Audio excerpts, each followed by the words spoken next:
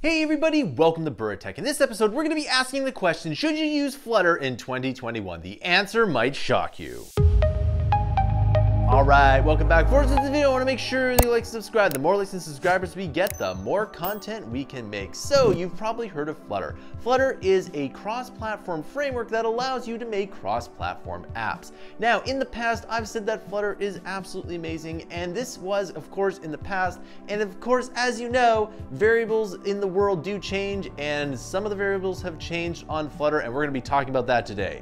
So if you've ever tried to make a mobile app, one of the things that you know is that you have to make an Android version and an iOS version because they're not exactly the same. And there have been tons of cross-platform solutions in the past, none of which are very good, but Flutter was probably the most promising. In fact, we did a whole Kickstarter on how to make a really extensive app with Flutter. And I think that Flutter was actually pretty good at the time, but the things have changed with Flutter, and we're going to be talking about that right now. So one of the hard things about cross-platform apps is that iPhone and Android do not work the same. In fact, they are quite different. Even if you have a very simple app, the particulars of the UI and the code behind it are actually pretty difficult. So you'd probably think that if Google was behind Flutter, it would put enough resources into Flutter to make sure that the user experience is seamless between iOS and Android. And they probably have put in a lot of effort, but the thing is that the user experience in between both of these isn't as good as it could be. One of the biggest problems with Flutter today is the iOS jank. Now, the thing about the mobile market is that you really want to cater towards the iOS developers. They tend to spend a little bit more money than the Android users.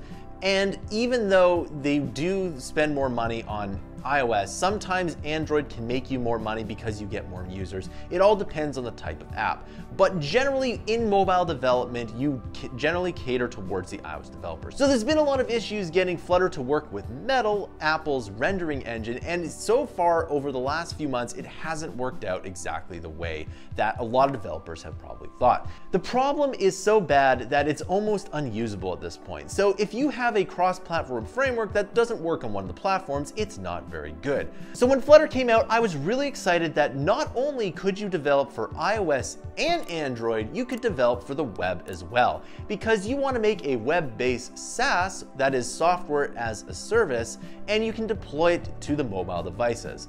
And this was supposed to be really amazing, but it hasn't exactly worked out. Really, if you want to make a mobile app, you should really be asking the question, what business do you want to make? Because most of the mobile apps today just serve a business. So what you should do if you really want to make a software as a service app or application or just a software as a service website, do exactly that. Make a website first, and if it takes off, then you can make the mobile app. Mobile app development is very expensive because if you do get a software as a service to work and to be profitable, you're going to have to make an iOS version and an Android version. As of today, I don't think there's really any good way around that problem because Flutter hasn't exactly lived up to its expectations. So if you want to make a SaaS website, you only need to look at Craigslist as a best example. Craigslist is incredibly simple yet incredibly profitable. I did a whole video about it. You can check it out right here. So again, if you want to make software, you should focus on being practical and not being technical. This is the #1 mistake I see a lot of programmers make. If you're going to make something, focus on the usefulness of the app versus the technicals of the app itself. Now, of course, if you want to be a programmer working for a bigger company, being concerned with the technicals is good.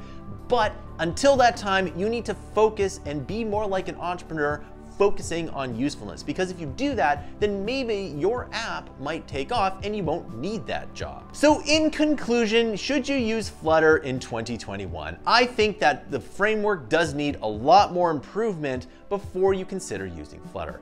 I would use other frameworks, and if you really want to make a mobile app, I would make either an Android app or an iOS app depending on which one you have.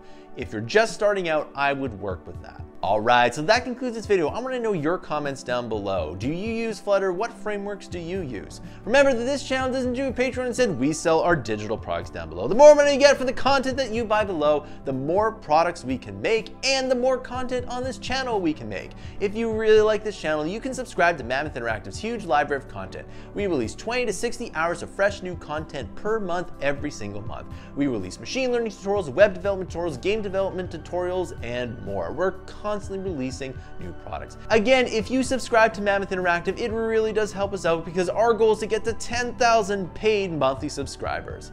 Thanks for watching, and I'll see you in another video.